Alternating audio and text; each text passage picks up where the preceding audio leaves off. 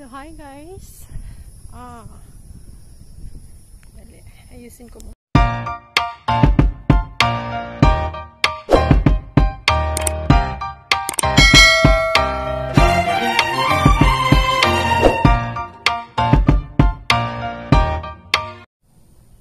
Okay. Hello. Dahil sinipag tayo ngayon, parang gusto kong makipagkwentuhan habang naglalakad-lakad bago mag prepare ng dinner. So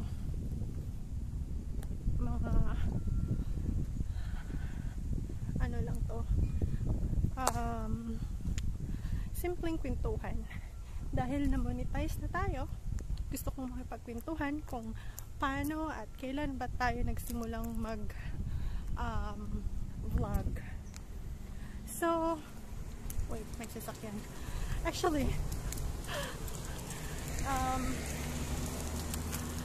this is my second time, I think. Dahil gusto kong maglakad-lakad at lumabas sa my village, nag-mask na lang ako para in case hindi naman tayo masita. So, kailan pa tayo nag-start mag YouTube? Nag-start ako 2018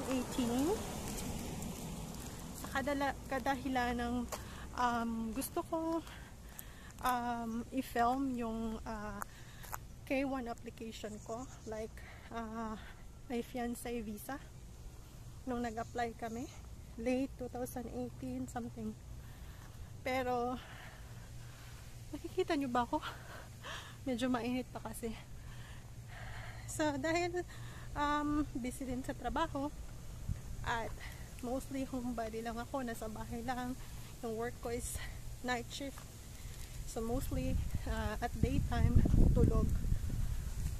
Pero occasionally kapag nakakalabas with friends or travel, nakakapag-upload, pero hindi talaga yung like kinareer yung pag-upload or what. So nung andito na tayo, dahil kahit hindi ako active mag-upload doon sa YouTube account ko, lagi naman akong nag-film, nag-video. So bali naka-save lang mostly, at saka kapag sinipag, doon na lang din ako nag-upload. So now when I get here in the US, English. So, Storyblocks Audio. Dahil inaantay pa natin yung permit natin to work at other papers. Wala kang kailangan gawin aside sa mga gawaing bahay. So naisipan ko maggawa-gawa ng video dahil din yung asawa ko napaka-active sa mga online games at lahat na. Siya din naman active sa mga ganong gawain, not just games but YouTube din. So to make the story short, last week lang actually na-monetize na tayo. Thank you sa mga sumuporta.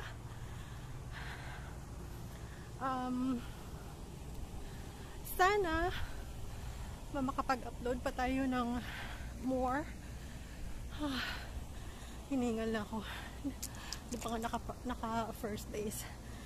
Makapag-upload pa tayo ng more meaningful content, useful, at kung ano pa. Actually, napakatahimik dito guys, pero may mga times naman na yung mga kapitbahay nag-get together, pero very unusual lang siya nangyayari. Hindi hindi tulad sa Pilipinas na normal. Anyways, so yun nga, na-monetize na tayo. We are on our way to 2,500 subscribers. Thank you. And sana supportahan nyo pa kami, yung channel namin.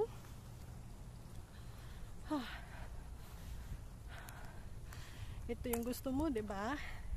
Kwentuhan habang naglalakad-lakad. So wag kang pahingal-hingal dyan, girl. Kamusta pala kayo? Kung saan man kayo naroroon, like especially sa mga OFWs na malayo sa family nila. How is your mga kalagayan natin despite the situation, pandemic? I heard that may bagyo yata sa Pilipinas, tas sa ibang lugar na nawawalan din ng kuryente.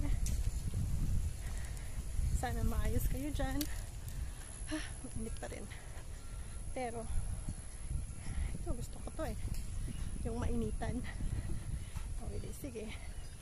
Pero mga ilang minutes lang to kasi kailangan ko na rin magluto for dinner kasi by 6 o'clock or 6:30 umaga ko din galing trabaho at eskwela. Ay, lakas ng hangin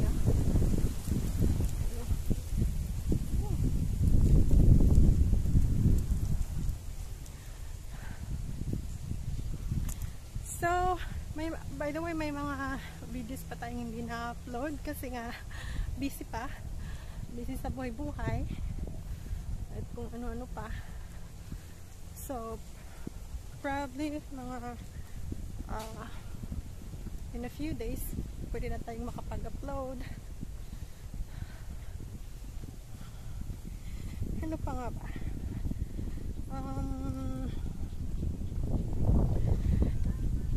Message ko sa mga bago lang or sa mga beginners, keep on pushing lang, guys. Yung iba nga after 2 years, kaya after 2 years pa yung mga videos, or probably 4 or 4 years bago pa na-discover tsaka pa sumikat yung mga videos na ganun. Nasa online world naman tayo, so madaming mga taong gumagamit ng social media or online kung ano pang mga online dyan or mga siguro timing lang din kung kailan nila ma-discover. For now, tsaga-tsaga lang muna sa mga like family, friends or mga kakilala natin na susuporta sa atin, or meron ding mga groups na nag-encourage para just to keep going. So tulungan lang din, tulungan para umangat lahat ng mga channels. Yung boses ko parang nawawala, walang hangin, kulang sa exercise. I mean, nga, exercise, hindi yung isang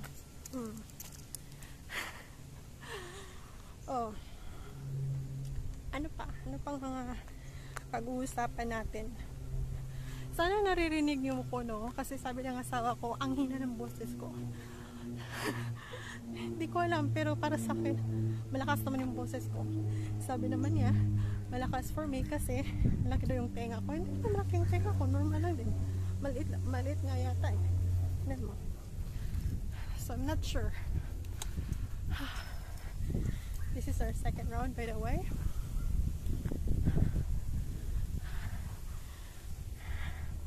Mas mahirap kasi nag-mask ako, tapos sinihingal ka. Kaya ayoko naman mapatrouble sa ibang mga andito. Alam mo na, umiiwas kasi hindi tayo katulad, iba tayo sa kanila, so baka mapagnitan or mapagdiskitahan. So iwas-iwas na lang din. Pero ang hirap talaga guys. Nag-walk ka tapos hinihingal ka tapos nakamask. So ano pa ba?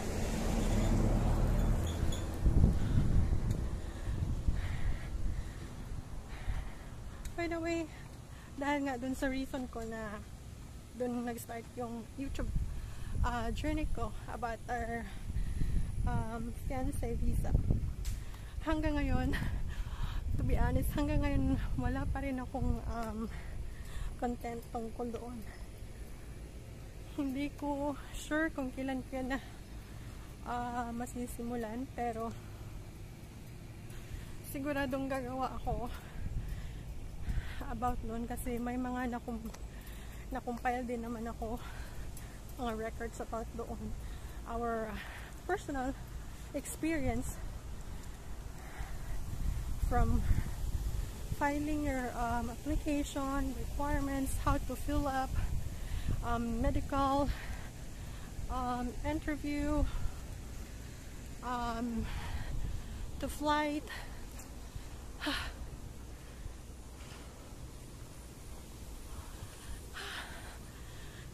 So, marami.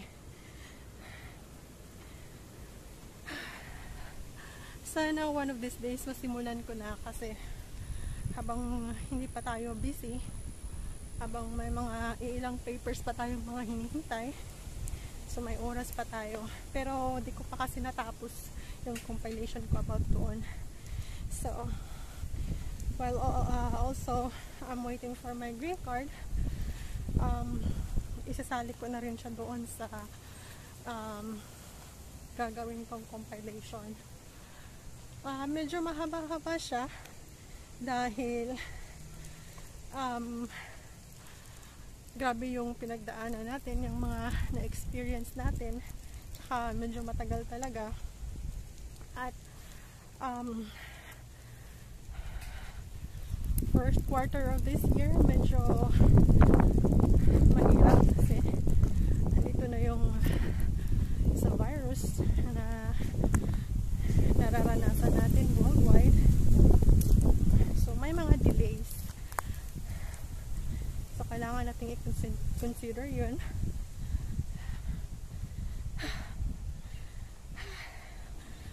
Ilang rounds na ba to?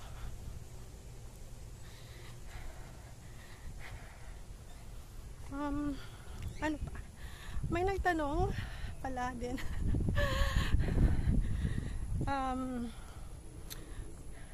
Paano, ano bang pag-usapan about sa yung situation, like how is married life? Maybe in the next video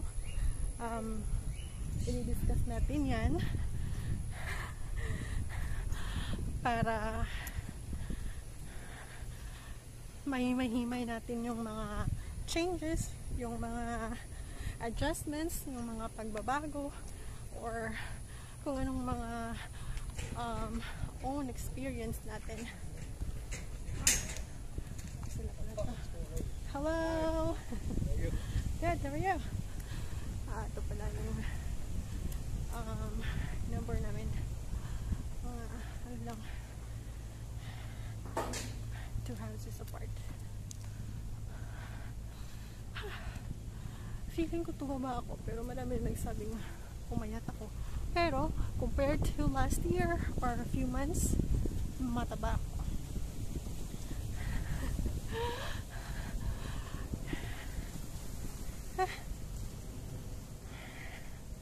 Ano pa? Message ko ulit sa mga about sa mga gusto kong mag-try din to do the YouTube thing. Just keep on going. Upload, and then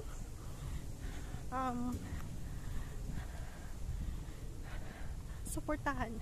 Importante din yun eh. Kasi hindi naman tayo celebrity, hindi naman tayo nagsimula as, you know, yung kilala na tayo. Or unless nag-viral ka or may ginawa kang something good, something bad. It's just two things. So, like, for normal people na wala naman ganun nakakakilala, I think that supportahan with other channels is also important. Pakikisama sa ibang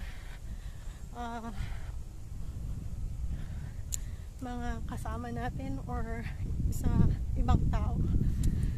Importante yun siguro yun. Hindi lang dahil nag-YouTube tayo or sila or ano man, pero I think na sa buhay-buhay kailangan nating matutunan yun, kasi hindi lang naman tayo ang nandito, sila din.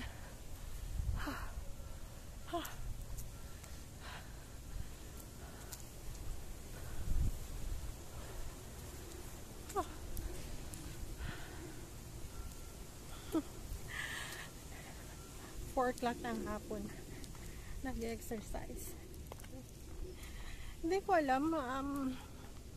I used to go to bed late dahil yun nga, nagtatrabaho naman tayo sa gabi, so usually sa umaga tulog tayo, pero nang dumating ako dito hindi pa rin naman ako nakakatulog sa oras na usual kung akong natutulog. So like inaabot ako ng 3 o'clock in the morning, gising pa rin ako, tapos babangon ng 5 o'clock para mag-prepare ng baon ng sa trabaho ng asawa ko, tapos balik ulit sa kama, tutulog ulit. Yun lang yung like scroll sa phone, like 7 or 6 to 7 or usually 7 ako nakakabalik ng tulog at magigising 10 o'clock. So I'm not sure if that is enough, but ewan ko, feeling ko kulang pa rin siya. Medyo mainit pa rin siya, guys. I'm not sure kung naririnig niyo ko or nakikita niyo ko, pero sana na-capture naman, kasi ako wala ko nakikita. Ano lang siya, maybe sa reflection. So I think this is our last round.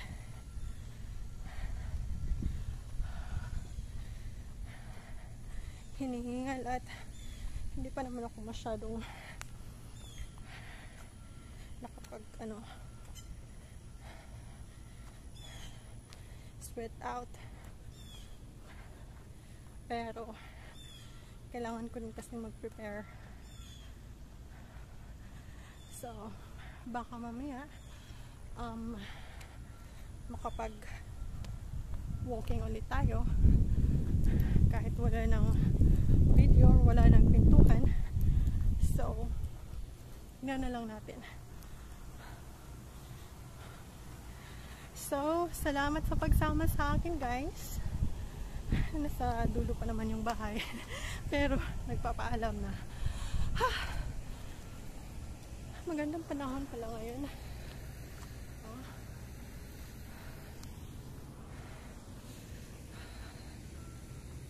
Salamat sa mga nakikinig at sa kwentong amin, sa short kwentuhan ko. Salamat sa pagsama. Hello.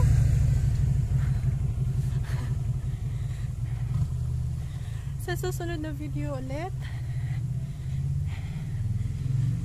kung may suggestions kayo na gusto nyong ipagawa or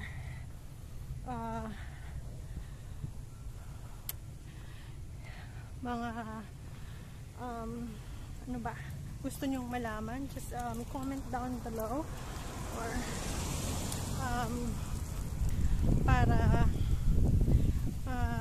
mabigyan natin ng pansin in our next vlog.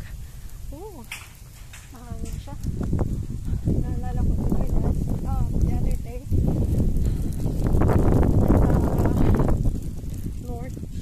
North Carolina kami.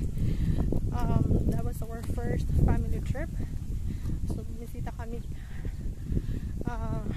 sa parents-in-law ko with, yun nga, the entire family. finally nakilala ko na rin yung lola ni Dan. Ang ganda ng lugar, malamig na doon, fall season. Ang ganda, sobrang colorful. You have to watch out that video pala.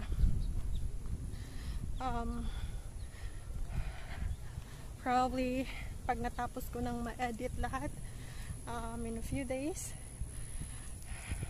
baka makakapag-premiere na tayo or ma-upload ko na siya. Sana mapanood nyo. So para naman makita nyo din yung view ng North Carolina. As for me, it was my first time, and grabe, manghang-mangha ako kasi nga first time kong nakapag-travel. Hello. So there were my never by the way. So in my next vlog, watch out for that, and see you again very soon. Thank you for being with me, and please like, comment, subscribe, and all. Thank you.